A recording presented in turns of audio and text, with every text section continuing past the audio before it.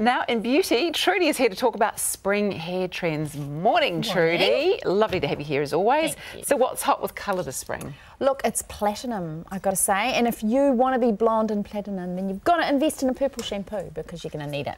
Purple shampoo is vital. A very, very, very light blonde. You know, there is also a movement towards red, and with that comes a beautiful rose gold as well. So there's our gorgeous platinum. Yeah, that's gorgeous. Zoe Kravitz. That is high maintenance, though. Such high maintenance.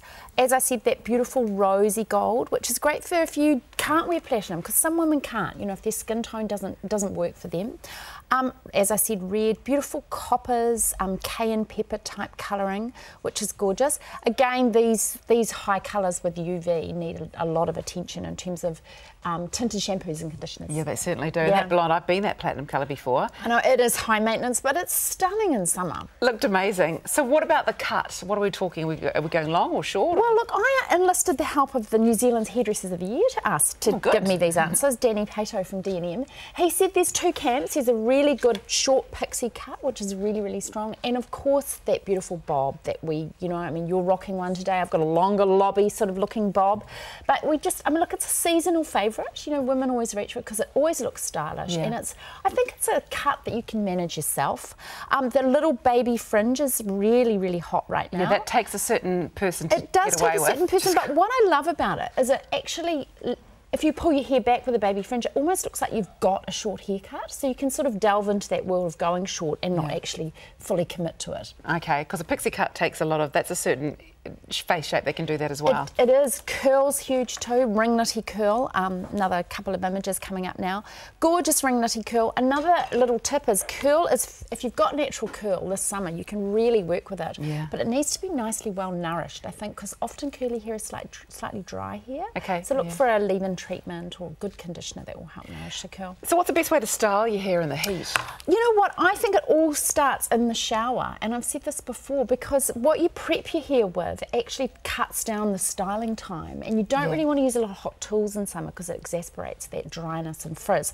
So I say look for what you're washing your hair with, and I've brought in a couple of options. One I want to quickly talk about is Fudge. A famous brand has relaunched. They've got a luminizer and a clean blonde. They've also got a blue brunette tinted shampoo and conditioner.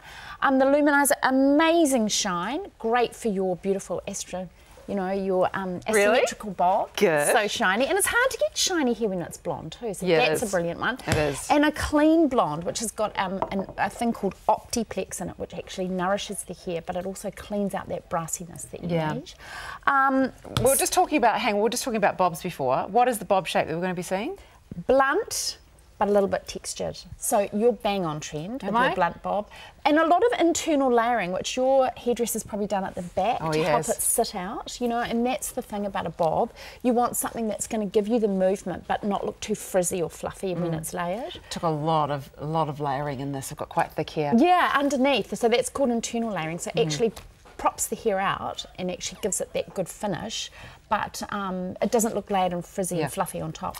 Okay, so we talked about my hairdo a lot because I'm quite happy with it at the moment. The other thing is too, one tip about bob, sit still when you're having a haircut. Yes. Because it's really difficult for the stylist to get a good guideline. And don't cross your legs. And don't cross your legs. So sit still, look into the mirror, and chat all you like, but keep still, keep your head still. Okay, what's this?